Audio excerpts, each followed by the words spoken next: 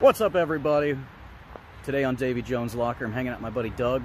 We're over here at ProTech Racing in Town, Florida. He's got a big block Mopar. We're going to put it up on a dynamometer today. No, the truck's not going on the dyno today. That's going to be in the future. But the project is coming right along. I've been doing a lot of homework with the truck and selecting components. So that's going to be happening in the future. And here we are, the truck car up on the dyno. Yeah, I was gonna. It doesn't have Mike on the ground. Hours on the oil, but I figured, yeah. Big block stroker.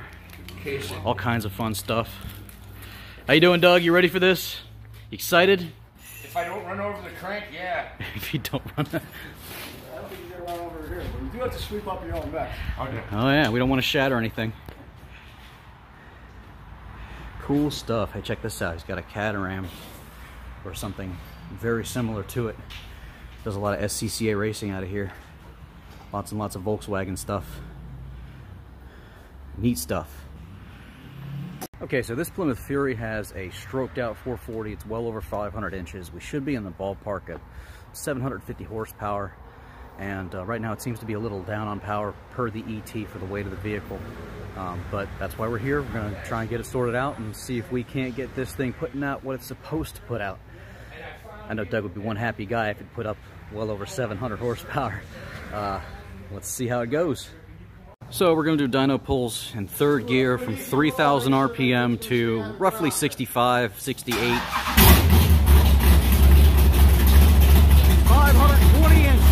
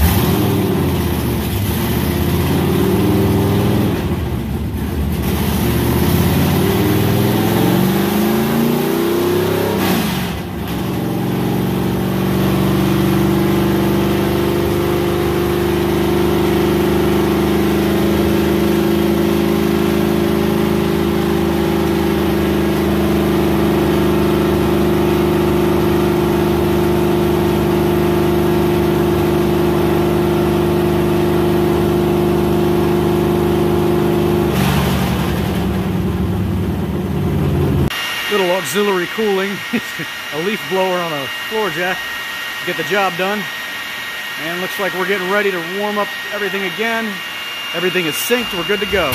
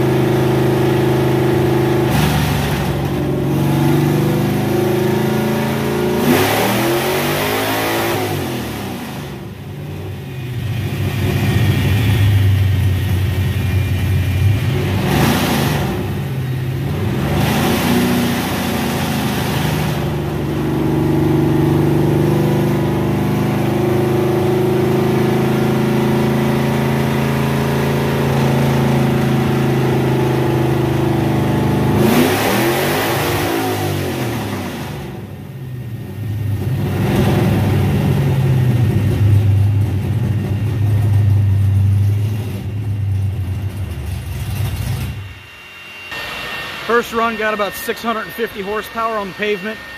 We're going to go ahead and give it another shot. This time he's going to actually measure for parasitic loss in the drivetrain. And we're going to see how she does.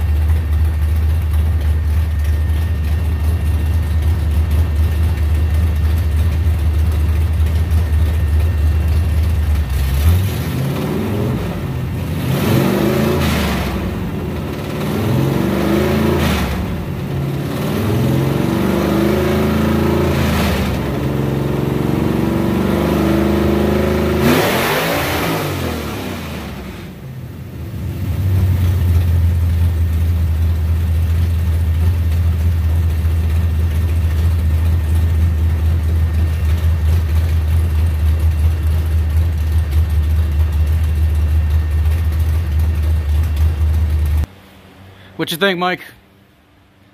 Well, I need a couple pulls on it. Okay. Do about 3. Okay. And then let's make sure I got this. What? It didn't go back to my. Oh, angle line. I wasn't synced the first one. Did you get a graph of the AFR? I will in a second. Okay. It didn't sync. Okay.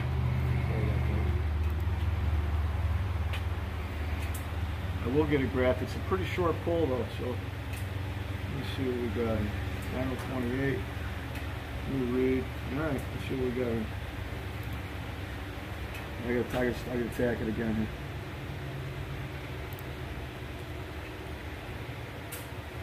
It says 184. Okay, sounds. What gear's in it? 410. Okay, should be about right. Third gear. 184 with the 32s. Tim start. 26. 26. All right, spin it up again. We'll get a better read on it. Well, technical difficulties, and sometimes these things happen. Today, the horsepower gods decided not to look down on us and smile. Instead, we got the big old middle finger. Had some issues with syncing up the dyno. Got some inconsistent numbers, but did get that couple of good runs in. Had a good time, and it's one of those things that was simply spur of the moment. I was driving by and saw my buddy pull into the shop and was making a U-turn and pulling back, whipping out my cell phone and shooting the video from the hip. Had a good time, but man, I wish we could have gotten a little more concrete and set up and done a little more tuning. Now, once the car came down off the dyno, we pulled a plug out of it to read it because he just put them in before he ran a couple of passes. That car was running super, super lean. He actually jetted up another 6 sizes on the secondaries just because it was that lean and that starved of fuel. And that's after having gone from an 850 CFM Demon carburetor up to like an 1100 CFM Dominator. I mean, the car just, that motor just wants so much fuel. It's a rowdy big block. And it'll be back. There's no doubt about that. It'll be back on the dyno as soon as possible. But like I said, these things happen, and it'll happen. We'll get back to it. I'm sure Doug is gonna be all about it. This car should go deep into the 9s, deep into the 9s. Maybe even an 8-second pass. I wouldn't be surprised if it can get it to stick. So I got faith in him, and thank you for tuning in. And we'll keep everybody updated on all the projects and things that I have going on around my house, and I'll keep shooting videos with my friends and hanging out and just doing whatever we do. And I guess I'll catch up with you next time. Thank you.